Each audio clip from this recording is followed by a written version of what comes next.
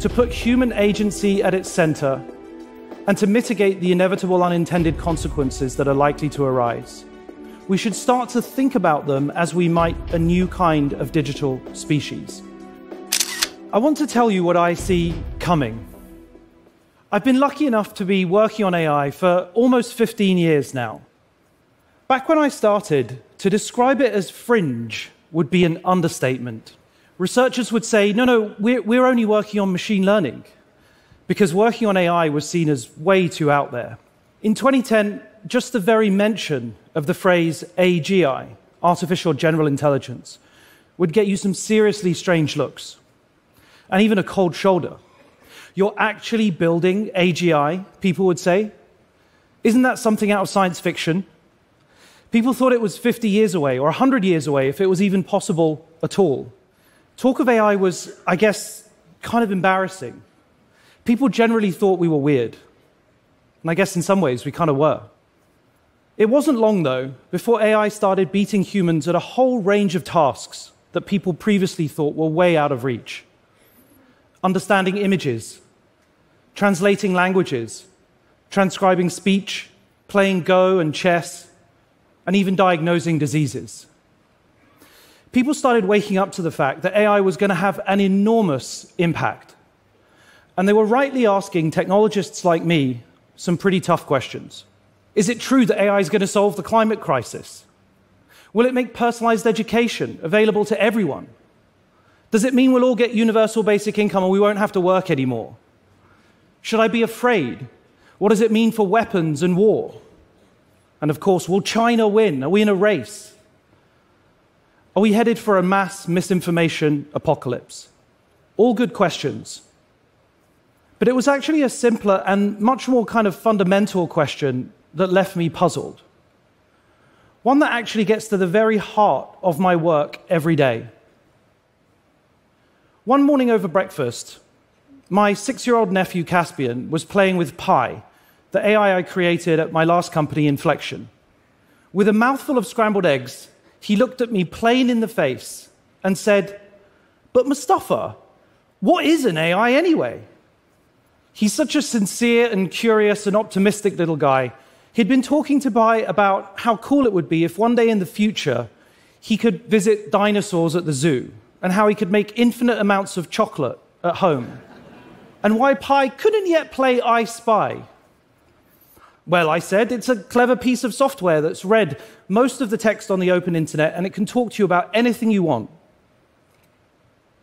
AI is just another general-purpose technology like printing or Steam. It'll be a tool that will augment us and make us smarter and more productive. And when it gets better over time, it'll be like an all-knowing oracle that will help us solve grand scientific challenges. My nephew was asking me a simple question that those of us in AI just don't confront often enough. What is it that we are actually creating? What does it mean to make something totally new, fundamentally different to any invention that we have known before? It is clear that we are at an inflection point in the history of humanity. On our current trajectory, we're headed towards the emergence of something that we are all struggling to describe. And yet, we cannot control what we don't understand. And so the metaphors, the mental models, the names, these all matter if we're to get the most out of AI whilst limiting its potential downsides. As someone who embraces the possibilities of this technology, but who's also always cared deeply about its ethics, we should, I think, be able to easily describe what it is we are building, and that includes the 6-year-olds. So it's in that spirit that I offer up today the following metaphor for helping us to try to grapple with what this moment really is. I think AI should best be understood as something like a new digital species.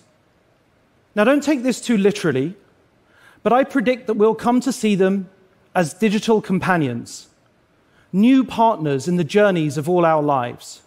Whether you think we're on a 10, 20, or 30-year path here, this is, in my view, the most accurate and most fundamentally honest way of describing what's actually coming. And above all, it enables everybody to prepare for and shape what comes next. Now, I totally get this is a strong claim, and I'm going to explain to everyone as best I can why I'm making it. But first, let me just try to set the context. From the very first microscopic organisms, life on Earth stretches back billions of years. Over that time, life evolved and diversified. Then a few million years ago, something began to shift. After countless cycles of growth and adaptation, one of life's branches began using tools. And that branch grew into us. We went on to produce a mesmerizing variety of tools. At first slowly, and then with astonishing speed, we went from stone axes and fire to language, writing, and eventually industrial technologies. One invention unleashed 1,000 more, and in time, we became Homo technologicus. Around 80 years ago, another new branch of technology began. With the invention of computers, we quickly jumped from the first mainframes and transistors to today's smartphones and virtual reality headsets. Information, knowledge, communication, computation. In this revolution, creation has exploded like never before. And now a new wave is upon us, artificial intelligence. These waves of history are clearly speeding up as each one is amplified and accelerated by the last. And if you look back, it's clear that we are in the fastest and most consequential wave ever. The journeys of humanity and technology are now deeply intertwined. In just 18 months, over 1 billion people have used large language models. We've witnessed one landmark event after another. Just a few years ago, people said that AI would never be creative. And yet AI now feels like an endless river of creativity, making poetry and images and music and video that stretch the imagination. People said it would never be empathetic. And yet today, millions of people enjoy meaningful conversations with AIs, talking about their hopes and dreams and helping them work through difficult emotional challenges. AIs can now drive cars, manage energy grids, and even invent new molecules. Just a few years ago, each of these was impossible. And all of this is turbocharged by spiraling exponentials of data and computation. Last year, Inflection 2.5, our last model, used 5 billion times more computation than the DeepMind AI that beat the old school Atari games just over 10 years ago. That's 9 orders of magnitude more computation, 10x per year, every year, for almost a decade. Over the same time, the size of these models has grown from first tens of millions of parameters to then billions of parameters, and very soon, tens of trillions of parameters. If someone did nothing but read 24 hours a day for their entire life, they'd consume 8 billion words. And of course, that's a lot of words. But today, the most advanced AIs consume more than 8 trillion words in a single month of training. And all of this is set to continue. The long arc of technological history is now in an extraordinary new phase. So what does this mean in practice? Well, just as the internet gave us the browser and the smartphone gave us apps, the cloud-based supercomputer is ushering in a new era of ubiquitous AIs. Everything will soon be represented by a conversational interface, or to put it another way, a personal AI. And these AIs will be infinitely knowledgeable, and soon they'll be factually accurate and reliable. They'll have near-perfect IQ. They'll also have exceptional EQ. They'll be kind, supportive, empathetic. These elements on their own would be transformational. Just imagine if everybody had a personalized tutor in their pocket and access to low-cost medical advice. A lawyer and a doctor, a business strategist and coach, all in your pocket 24 hours a day. But things really start to change when they develop what I call AQ, their actions quotient. This is their ability to actually get stuff done in the digital and physical world. And before long, it won't just be people that have AIs. Strange as it may sound, every organization, from small business to non-profit to national government, each will have their own. Every town, building, and object will be represented by a unique interactive persona. And these won't just be mechanistic assistants. They'll be companions, confidants, colleagues, friends and partners as varied and unique as we all are. At this point, AIs will convincingly imitate humans at most tasks. And we'll feel this at the most intimate of scales. An AI organizing a community get-together for an elderly neighbor, a sympathetic expert helping you make sense of a difficult diagnosis. But we'll also feel it at the largest scales, accelerating scientific discovery, autonomous cars on the roads, drones in the skies. They'll both order the takeout and run the power station. They'll interact with us, and of course with each other.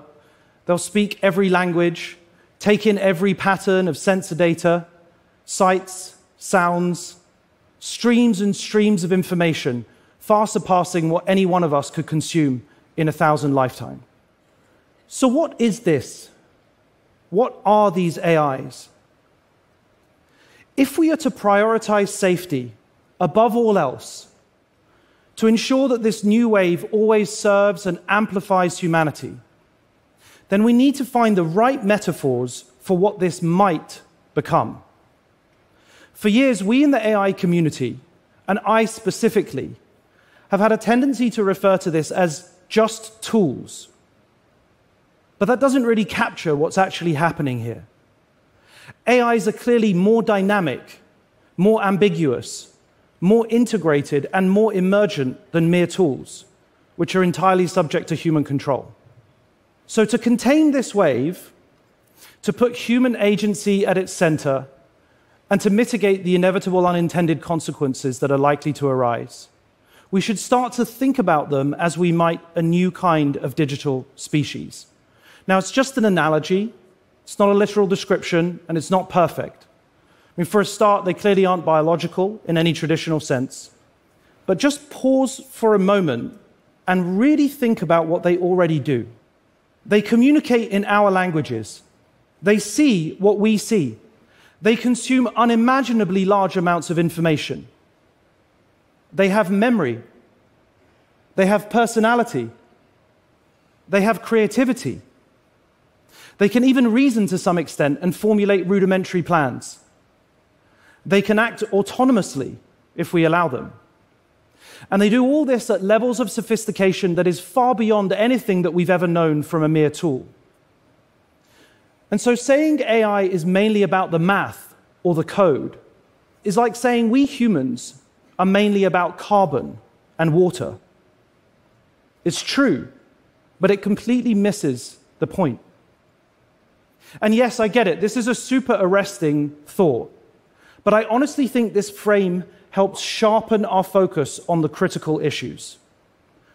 What are the risks? What are the boundaries that we need to impose? What kind of AI do we want to build or allow to be built? This is a story that's still unfolding. Nothing should be accepted as a given. We all must choose what we create, what AIs we bring into the world, or not.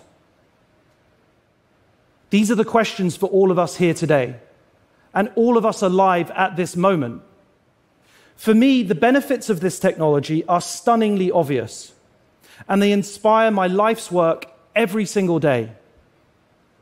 But quite frankly, they'll speak for themselves. Over the years, I've never shied away from highlighting risks and talking about downsides. Thinking in this way helps us focus on the huge challenges that lie ahead for all of us. But let's be clear, there is no path to progress where we leave technology behind. The prize for all of civilization is immense. We need solutions in healthcare and education to our climate crisis, and if AI delivers just a fraction of its potential, the next decade is going to be the most productive in human history. Sometimes people say that data or chips are the 21st century's new oil. But that's totally the wrong image. AI is to the mind what nuclear fusion is to energy. Limitless, abundant, world-changing. And AI really is different. And that means we have to think about it creatively and honestly. We have to push our analogies and our metaphors to the very limits to be able to grapple with what's coming. Because this is not just another invention. AI is itself an infinite inventor. And yes, this is exciting and promising and concerning and intriguing all at once. To be quite honest, it's pretty surreal.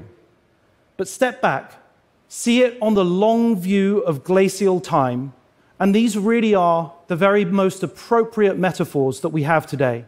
Since the beginning of life on Earth, we've been evolving, changing, and then creating everything around us in our human world today. And AI isn't something outside of this story. In fact, it's the very opposite. It's the whole of everything that we have created distilled down into something that we can all interact with and benefit from.